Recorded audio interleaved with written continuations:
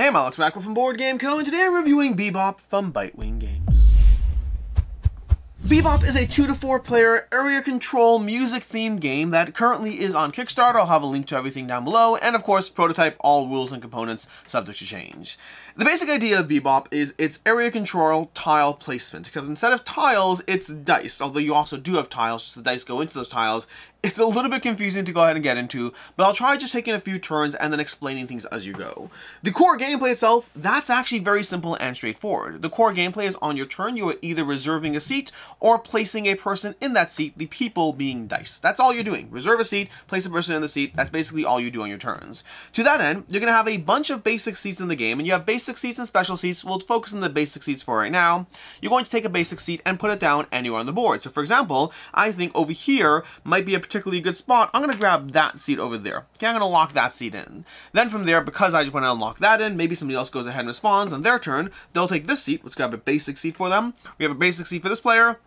Maybe they want to go ahead and lock in some other connecting point. Maybe that spot over there could be useful because of the nature of having these two together. And then the next player goes ahead and they actually want to get in on this little seat selection. So they're going to go ahead and drop a seat over there. And we are set up as a 3-player game right now. So we'll just go ahead and continue going as we go. Now, once a seat is out, because on the first turn, the only thing you can do is place a seat. Once the seat's out, on your next turn, you can either place another seat or you can start placing a die. Each player has 3 dice in front of them. These are the 3 dice they have. And then whenever you place a die, you're going to refill it either from the bag or from the available seats over here, the available people in the queue. So to that end, let's go ahead and place another seat. We're not ready to lock in just yet. And in fact, what I'll go ahead and do, if I can find over here, is I'll actually place my VIP seat. Although you're going to have to give me a second to find it because we have special seats over here. So give me a second here. We got this one. We got that one. I got most of my special seats, but not all of them. Where is our VIP seat? Not this one. Here we go. We got this, and over here. Here we go. We got our VIP seat over here. Has a little star in it. We're actually going to go ahead and place this VIP seat down over here. Now, it's an early play, but I want to go ahead and show you some abilities, so that's what I'm going to do right now. Now, the VIP seat can go on a VIP spot, whereas other seats cannot go on those spots. So it gives you a little more flexibility, because you'll see a lot of sections of the board do have VIP seats. It's also worth noting, I'm set up for a 3-player game over here, which means this section over here is not in play. We have this, and this section's all in play as we go through it. So we have these areas set up. We have the board situation over there, and to that end, what we're going to go ahead and do is we place our VIP seat back to the next person. They're going to go ahead and grab one of their seats, and they'll go ahead and start getting in on the game over here. Maybe they'll start locking in over here because they're starting to see a pattern emerge and they want to get in on it. And we'll have blue place another seat, and blue will actually start in an entirely new area, locking down a spot over there. It comes back to white over here. White is going to go ahead and place a person this time. This time round, white's going to, let's actually give white some dice, because I realized I set up for 2 players, but not for 3. Let's grab our starting dice over here. Here we go. Here's our starting dice. We're going to go ahead and take this seat over here and place it down over here like so. And the reason for that is because you'll see this seat over here, this person is going to connect to those ranges over there, so they're going to want to listen to that music. All of these little things over here are stages. You have 1, 2, and 3-person stages, and you're trying to surround those stages with people who want to listen to that type of music. So that's going to be a helpful die because it both surrounds this one and this one. It moves to Black's turn. Black's over here has got this seat over here. They want to get in on that game, so they're going to go ahead and grab a seat. They're actually going to use one of their special seats as well, if I can find it, which is their instant placement die over here, which I have to find that one over here. And they have a seat that what they're going to do is they're going to instantly place one of their dice into the seat because that's one of the special dice that you have. So over here, we got this one over here. This one's going to go ahead and enable you to place a seat right now and instantly place a die into that seat, which is going to have an impact. You see, they're seeing that right now. They're seeing that white is gearing up to place more people in this seat over here, and they don't want that to happen, so they're going to go right now and they're going to close that seat out. By the way, on white's turn, I forgot to do it, but white has these dice over here. They need to refill, and they're actually going to grab this seat over here and take it, and then we're going to draw from the bag and re-roll. So we got that. This goes over here. So now white over here is gearing up 2 places, which would be helpful, and black doesn't want any of that. They're immediately using one of their special seats to go ahead and instantly place, and basically taking 2 actions at once. Place a seat and fill that seat with a die. Again, these are very early moves to be doing stuff like this, but I'm trying to show you different things going on. So they went ahead and did that, and that means right now this seat over here is completely surrounded. More specifically, stages are considered surrounded when they have only VIP seats open. Basically, the seat over here, all the basic seats available are completely filled. So even though these spots actually do have the capability to put dice in them, as soon as the basic spots are filled, the stage resolves. And the way that works is right now, for this stage, you look at all the players who have those dice around the stage. In this case, white has 1 dice and black has 1 die around the stage, matching that particular stage type. Which means you're going to look at this board over here, and you're going to see that currently, you're going to see that's 10 points for that. They're each going to get 5 points, so you're going to move each of those up 5 points over here. Let's leave blue behind, going to 5. But the reason black did that is, first of all, they stopped white from being able to place another die, because had this die been here, then white would have resolved it because they would have more of that symbol matching the stage. So black was trying to get ahead of the game there. But additionally, because it resolved, whenever there's a tie, someone's also going to get the token. And tokens are useful for endgame scoring. Now, whoever usually resolves the most points will get the token, but whenever there's a tie, the active player, in this case black, they get the token over here. So, by the way, for whatever it's worth, despite the slightly aggressive plays we're doing early on, they're not even bad plays to be able to lock in certain benefits in the game. It's a little more aggressive because you're targeting people who you don't even know are ahead yet, so you want to be a little free and try to see how the board plays out before really spending your extra moves, but you're getting a sense of how things play.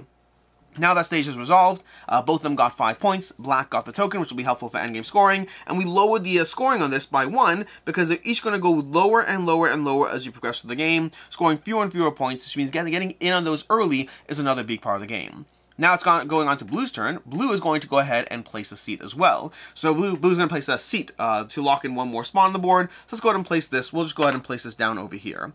Now, when it gets to blue's turn again, they have 3 seats on the board. Whenever you have 3 open seats, you must book a seat instead, placing a die into that seat. So your options are either booking a seat or filling that seat. And whenever you have 3 open seats, you have to fill the seat as your next action. You can never have you can never go to 4 empty seats on the board at any given time. That's basically the core idea of how you score things in-game. So there's a few things we haven't gotten to yet because there's a bunch of other elements, but scoring a stage is going to score whenever it's completely surrounded by regular seats, not VIP seats. And when that happens, you'll score points to whoever has the most symbols of that type connected to that stage, but, and here is a big but that it does get a little confusing. So let's go ahead and grab some dice to just show you how this plays out. Let's pretend blue has this die over here and this die over here. When this stage resolves, this die is going to count towards that resolution, but so is this one. And that might be confusing to you because you're looking at this and saying, this die doesn't touch this stage. But what it does do is it's next to a family. It's part of a family. All dice of the same color are considered a family. And so anything that's connected to a stage through a family is going to be part of the resolution of that stage. And yes, that includes even if this were a different die. Meaning even if this were not, well, actually that's not the right example over here. Let's try to swap some things around so we can show you this over here. Let's pretend that the situation were like this, okay? Like over here, like so. Even though on this stage, nobody cares about the piano right now, no one cares about that, because they do care about the trumpets, this guy cares about the trumpet, and it's connected through an existing family, this trumpet will help resolve this stage over here. That's basically the way that plays out. Connected families are going to be helpful in terms of determining that control, which also means that as the board fills out, there's lots of room for trying to connect different things, and yes, another thing worth mentioning, it doesn't matter who actually owns that seat. Connecting families are connecting families regardless of who booked that seat. If you booked Joe and your friend booked his sister Jane, they're still together even though different people are responsible for the booking of the seats. So you get points for the booking of the seats, but nonetheless, so even in this example where it's not even the same person, the player who has them connected, this is still going to score for that stage. Not only that, but as you place things on the board, you're going to get points for placing things in connected families. So when a player places this over here, it's part of an existing family, so it's going to score points. Now the amount of points you score is equal to the number of people in that family with that symbol. So for right now, you would score 1 point for blue. Now if blue places another one over here, because it's part of this existing family, it'll score points, but this time it scores 2 points because you have 2 trumpets in that particular grouping family. So now we have 2 ways of scoring points. You score points whenever you place a die that's part of a family.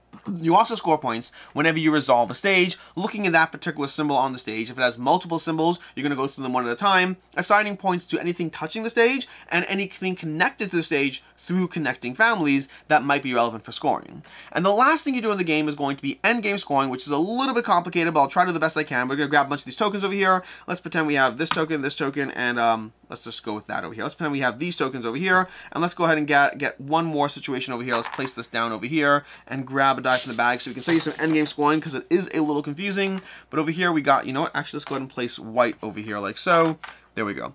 So in endgame scoring, the way this is going to work is you're going to look at the largest family of each dice. Basically, as you place dice, whenever you create a family, a grouping, if it is currently the largest family or tied for the largest family, you're going to give it this indicator to go ahead and show that that is currently the largest family for that grouping of dice. And the largest family of each grouping of dice at the end of the game is going to score points based on the tokens you've collected. The way that works is you're going to look, let's pretend right now, let's grab a few tokens over here and just say this is white's tokens over here, and let's pretend this is black's tokens over here, and let's grab a few more tokens from over here and pretend these are blue's tokens over here at the end of the game. The way that's going to work is you're going to look at the largest family and each instrument that scores. In this particular family, you'll see that percussion doesn't score at all, so you can ignore that. No one's going to score for the percussion tokens. Whereas if you look at trumpets, blue clearly has the most trumpets with 2 trumpets over there. So blue is going to look at their trumpets and they're going to get 1 point because they have 1 trumpet. Had they had a few more trumpets, let's go ahead and give them a few more over here, they'd get points for each of the trumpets that they had because they score the most trumpets. So each of the largest families is going to score points for each of the symbols in that family. So right now blue would get 3 points. In the case of these over here, you have black and white tied for the piano over there, which means each of them are going to score. The ties are friendly in this case, so black's going to score 3 points and white's going to score 1 point. Even though they're tied, the amount of points they score is different depending on the control that they've gathered from those tokens across the course of the game. That's basically how you play the game. You're going to go ahead and place seats, or book seats, and place dice in those seats. You're going to resolve that until you completely run out of your seats. You have your, I believe it's 16, I have to double check the numbers, it might be 11 basic seats. I have to double check the numbers. You have a bunch of basic seats, and then you have 5 special seats. The 5 special seats you have are 1 special seat that's a VIP seat that lets you go into all these multiple VIP spots. You have 1 seat that gets to go, it's a backstage pass. It goes on the stage that has already been scored, letting you connect through stages when you otherwise can't. You have a special seat that lets you kick out somebody's seat that hasn't yet been had a die placed in it, and then you have a special seat that lets you immediately book another seat, or a seat that lets you immediately place a die into the seat. Those are the special abilities you have in the game. And that's basically how you play Bebop, although there's some more things going on. I don't want to show you everything because I don't want to mess with this board over here, but there are 4 different boards in the game giving you different configurations of how to play. So I'm not going to show you what's on the back of the board on the table, but we have this one over here, which is another way to go ahead and score, another way to try to be mindful of the different ways you're going to connect things. And then over here on the other side, we have this one, which is going to be a lot of connecting over here, a wide open center base. So you're going to have different layouts and formats as far as how you can go ahead and try to score as much as possible in the game, or not score, how to approach the game differently with the same general rules as you go through the experience. And with that, let's talk about my opinion of the game, starting off with ease of play. Let's get into the review part, starting off with ease of play. The rules in this one are incredibly simple in terms of the rules themselves. The short rule book, maybe 4 or 5 pages, very simple rules. The problem is I find it's not intuitive. I try to go into as much information. This is a longer how to play section than I normally do because, frankly, I find it's harder to teach people how to play the game, and you really need to set up as many examples as possible. And often, as I've played this, with my experience playing this game, I have found that it's one that you really need to see things resolved to fully understand how things are connected, how the families work when you score points for placing a family, how families are connected to stages. The end game as well, I find, often takes people by surprise. Even if you've taught them how it works, it's still like, oh, now it's all coming together as you play it. I find this is really not intuitive as far as what's happening or how things connect together, but the actual game rules are fairly straightforward. There are these handy-dandy player aids that, depending on your player count, at 2 player they're actually used to hide your dice, but at higher player counts, these are just used to go ahead and give you the information you need. And the information itself, again, the rules are fairly, you can include all the information you need for the game on this player aid, but the understanding and comprehension of those rules is a different level. I do find this is not the most intuitive game to understand what's happening as you're doing it. As far as what I like, don't like, and can see others not liking, oh, and game time is like 45 minutes, maybe an hour. It's a fairly quick moving game overall. As far as what I like, don't like, and can see others not liking, starting off with what I like, there's lots of room for clever plays in this game. You are limited by the dice you have, which starts off random, and even as you go, you have a limited pool of whatever's on the stage over there. You can always draw from the bag, but then you're going to be drawing a completely random die at a completely random color and rolling it and seeing if it fits to your strategy. So you are definitely limited by the dice to some extent, but past that, there's a lot of clever play opportunities as you try to look on the board, look at the developing families, look at the stages in question, try to figure out which chain of dice are going to be relevant to which place, and then as you try to figure out the right sequence of actions. Placing a seat kind of gives things away as far as what your strategy is, but you have to do so. Similar to what you saw in that very first turn where I went ahead and reserved the seat. My goal, just in case you want to know strategically, my goal is to connect a chain of percussion over here to be able to go ahead and get one more seat over here because if I can do that, if I can get another percussion over here, even if it's not the right symbol, at that point, these two percussions are helping for this stage, and for this stage. And you know what? If another person places a purple die over here, maybe I use my kick out seat over here and boot the person's seat out and maybe slowly create another chain of dice over here down to here, then I can go ahead and start scoring for those as well. And suddenly you have over here, these percussions are for this, for this, for this. You also have this trumpet. This trumpet's still connected to this. You can start creating those chains. The problem is black saw that, because I'm also playing as black, and was able to stop that by using a special die to immediately place a die as I go. I've used it one of my abilities, but there's a lot of that back and forth. There's a lot of clever placement, both in terms of trying to set yourself up for the way you're going to try to chain things together and score points, not just for the stages themselves. Keep in mind, every time I placed a die there, I got a bunch of extra points because I got 1 point for the first percussion, 2 for the second, 3 for the third, 4 for the fourth. That's 10 extra points in the game just from placing the dice, let alone the actual scoring of the stages, or the fact that I'm also creating the largest purple family, which means I really want to try to get as many percussion across the course of the game as I can, because I'm going to be scoring for percussion and purple, and I want to try to lock in those percussion in other dice families as well. So there is a lot to think about as you try to set yourself up for success, and as you try to figure out which abilities are going to help you, what other players are doing, who to get in the way of as you go. There's a lot of room for clever play as you go through this. Chaining families is very satisfying. Using different abilities is very satisfying. The tension of the fact that as you go through the game,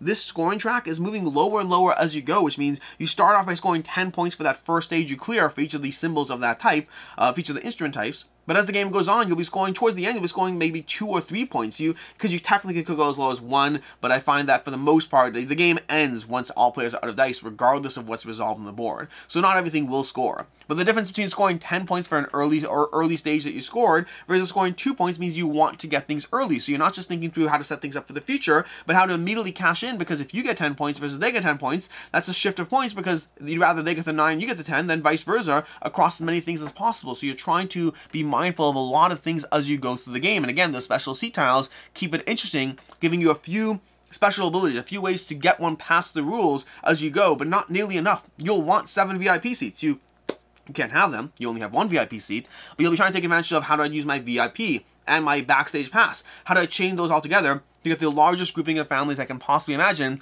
to score as many points as I can as I play through this.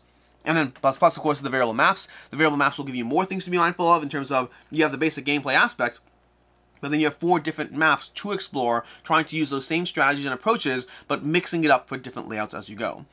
Now, as far as things I don't like in the game, first of all, I don't think it works great at 2. There's a small rules modification again around this player screens and the hidden dice and whatnot, but I think overall 2 feels more back and forth. I find 3 and 4 is where you're going to find more shine as far as, and that's standard for area control to a large extent. There are area control games that work better at 2 or work well at 2. For me, I found this one definitely shines at 3 and 4 players, so keep that in mind. It's not really so much something that I don't like as something to be mindful of as you play.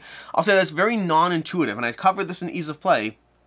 It's very non-intuitive to explain and fully understand the game. Endgame scoring in particular feels like a complete surprise to people. When I've played this game with people, even though I teach them everything I just taught you, the same thing I go through in the rules over here, I teach people that, there's a difference between hearing it and processing it as you play. And I just find this is one of those games that the first game is almost a write-off. By the time you get to the end of the game, it's all starting to make sense. You get to endgame scoring, you're like, oh, that's an additional thing that I know you told me, but I didn't really fully process. So I just really find this game is not that intuitive to explain and understand, and almost worse than that, I find that thematically, first of all, I don't appreciate the music genre thematically. I'm not against it, but it doesn't pull me in. I mean, there are music games that I enjoy, but it's not a theme that pulls me in. But what's worse about that is, to me, the theme doesn't even support the gameplay mechanics. Like, just thematically speaking, the aspect of having things like, you know, you have a chain of families, and hey, this guy over here, this percussion instrument can go ahead and be useful, can benefit from this stage because it's connected to the family, but this one can't. Why? Because it's not connected to the family. If it was connected to the family, you can. Like, I don't understand why that chaining exists thematically speaking. So it's not just that I'm not into the theme, it's that I think that there are many elements of the theme that are charming in terms of the presentation of the game, of, ooh, you're booking seats, you're placing dice into those seats, but then a lot of the rules don't actually support why that is the way it is. Why do you score points for the largest family? Why do other things? So it is a theme that is charming in the way it's added to the game, and in some elements makes sense, but in other elements is just, I mean, it just is what it is. It's a theme on mechanics, but not in a way that helps you enable the mechanics, if anything, in a way that is surprising because the mechanics don't line up with the theme, if that makes sense. As far as what I can see others not liking, First of all, you'll have your plans fall apart. People are going to get in your way. This is not a nice game. This is a mean, I mean, the theme is very nice and bebop and jazz. They have included playlists, by the way, which I love. The idea of having like, hey, here's some songs you can listen to while you play, like some jazz background. I love the idea of that. But the practical reality is past that. The actual, the game itself is fairly mean. Thematically, it's very light and fluffy, but it is a mean game of trying to take control of various areas, booting other people's seats out, trying to go ahead and close an early score on something so that you can't get what they want. You are constantly trying to evaluate your own plans and see what other people's plans are and how can you achieve yours while frustrating theirs at the same time. This is not a light, fun, fluffy game. This is a mean, cutthroat strategy game. I'll say that having your dice not score at the end of the game can be frustrating.